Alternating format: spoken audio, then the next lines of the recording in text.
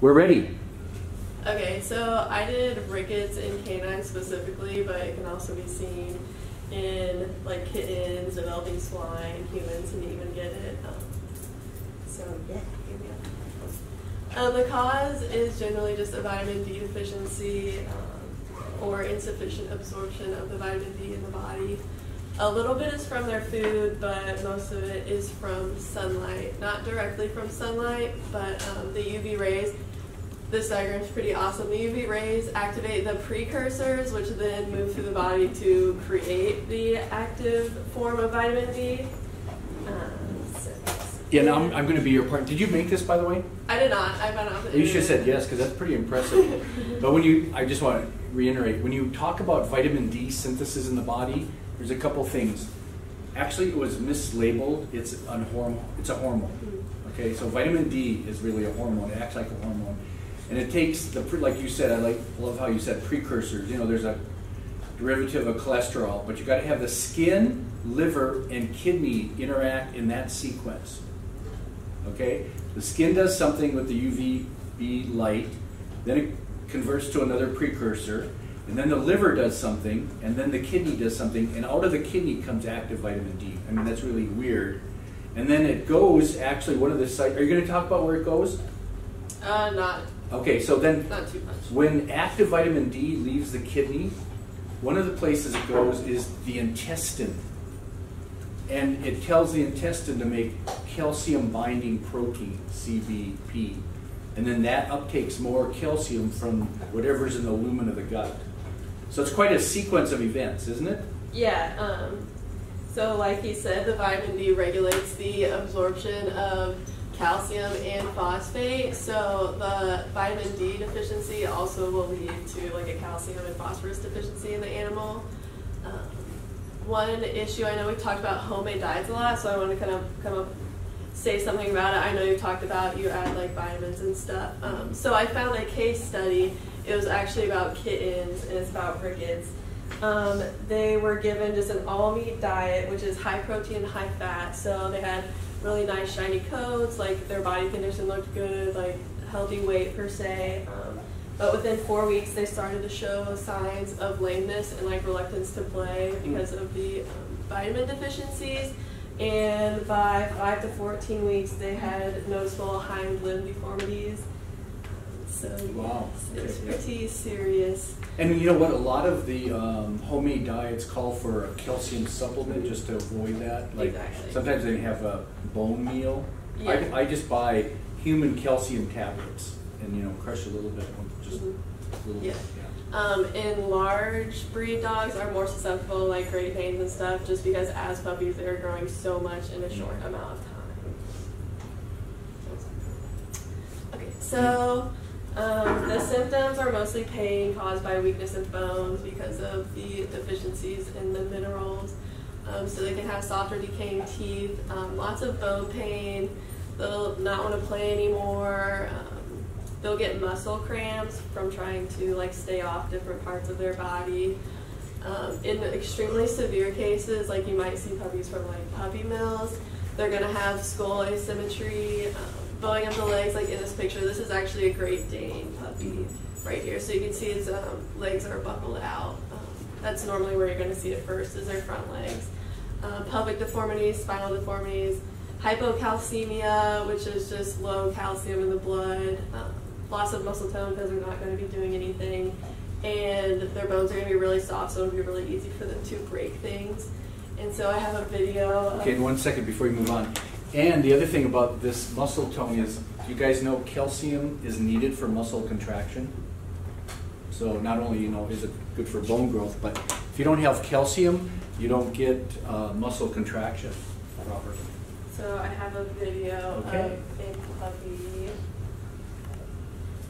Did you make this video? I did not. Okay. So here he is. Here's just a little puppy. Look at that.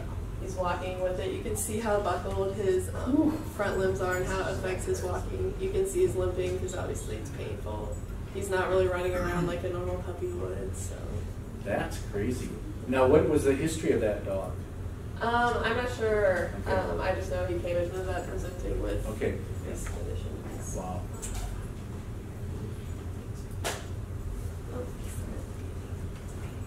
Okay, so prevention luckily is super easy, really, just if your animal has proper nutrition. I saw online this 1.2 to 1 calcium to phosphorus ratio, and this is the percent of calcium and phosphorus that they should have in their diet. It's different for different stages in life, so I found for peak growth and also lactating dogs, this is about the highest that they need, these two percentages. And sunlight, of course, to help with production of active vitamin D. I found this supplement online. I'm not like promoting or anything, but there are like supplements that you can get. I think for this one it says, yeah, nursing females and growing puppies and kittens. Because when an animal is lactating, that's a big drain of calcium into the milk. Yeah. I also want to point out that too much calcium can also be harmful. So you always want to talk to the vet and to see how much exactly you should give. Now the one thing about nutritional recommendations by veterinarians, you know, veterinarians have very little nutrition training when they're in vet school. Does anybody can tell me, anybody know people are in vet schools?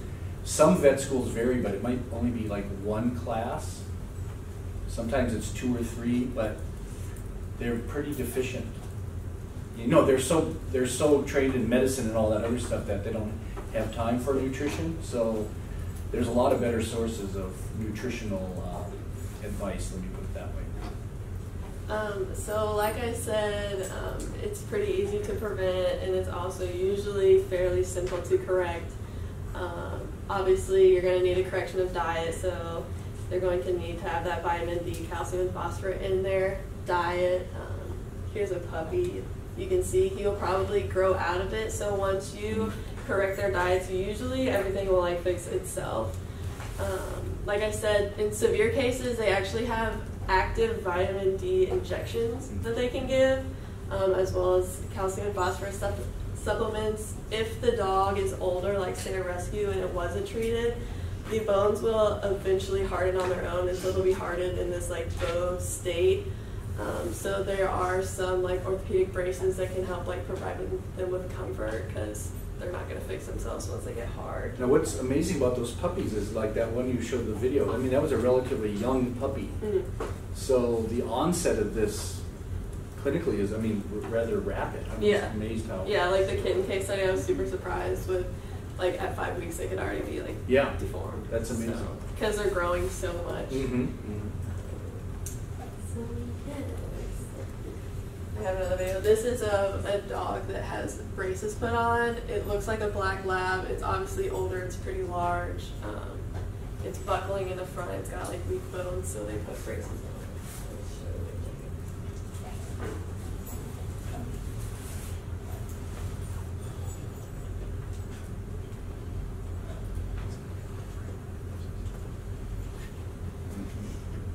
So she almost walks like she's got like flipper feet.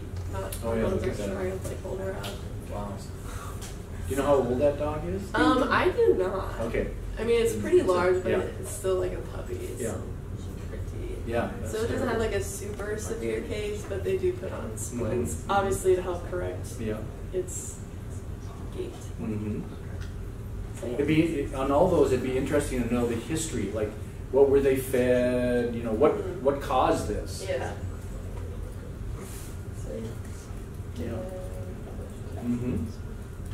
I don't know why it starts with That's okay. there it is. So yeah. Okay, questions, comments from the audience? Experiences? I know I did it because my friend rescued a puppy that had it. He grew out of it. It was like a pit bull mix. Okay. But he was really so that's kind of encouraging that if you catch it early enough, that they can grow out of it, right? It's not like something that, I mean, early enough, so it's not going to be permanent. But you made a good point about if you're doing the homemade diets, if you look online, most of the diets have something calcium added, bone meal. I used to add eggshells with my big new feast. I just put a whole egg in, boom, crush it all up. And because you can get calcium from eggshells. Here we got a comment or something over here. Yes. So I'm curious about something. So I guess just a quick, like, pre-question. if the kidneys were to like fail or something, that would also add to like a potential vitamin D deficiency, right? Yeah. Probably wouldn't see kidney failure in a puppy unless they were like extremely sick for some other reason, but Okay. it would. And in like older dogs, when they have like kidney failure, it wouldn't affect like their bones in the same way because their bones are already hardened. Because the calcium helps to like ossify the bones. Yeah. Like, So I guess, yeah, harder. you're making a good point. It's more likely to be seen in puppies where the bones haven't totally ossified yet. But that is a good question because some dogs are born with renal aplasia. That means their kidneys from the get-go are very small. And then that's very interesting. It'd be interesting to see if there's any studies where if you could see young puppies with renal aplasia and somebody did a blood study and looked at active vitamin D synthesis, you know what I mean? But it gets complicated because then there's usually vitamin D in the diet, so you don't know if it's coming from the diet or the kidneys, but you make a good point because that kidney, without that kidney doing that last jump, it's not active vitamin D. When it comes out of the liver, it's not really ready to work yet. Okay. So continuing on from that, so there's this series called Untold Stories of the ER, and one of the things that they saw in there was that this guy had come from baseball practice because he had gotten hit in the head with the baseball, and it turned out to be like a serious, like they were trying to like look in his brain to kind of get some of the hematoma and like the blood out of there so that he can, you know, live. But they noticed that his bones were very brittle, they were thinking it was osteoporosis, but if I was thinking about it and hearing it correctly, it seemed that he had like kidney failure because it was high levels of creatinine or something in the blood. Okay, yeah, that would Something like indicate that. maybe the kidneys aren't working right. That could have caused that. So would that be also another case to see in dogs, if the kidneys? Was he a young Like- young person then? Yes, I Okay. believe like late middle school, early high school. Okay, so the bones are still getting thicker in that case. So yeah, it wouldn't be an adult. I mean, the adult probably has the solid enough bone. Yeah, so that could be kidney failure, or suboptimal. See, kidneys can be perfect. They can be perfectly bad, or every place in between, right? So where that line is at for this young person, it could have been not layering down enough calcium. So that's a good point. I think he would have had like a deficiency in vitamin D as well. Could have been, yeah, could be. Yeah. Gets very complicated. Okay, let's give everybody a round of applause softly, because remember how some dogs don't know about that. Say goodbye to Minnie.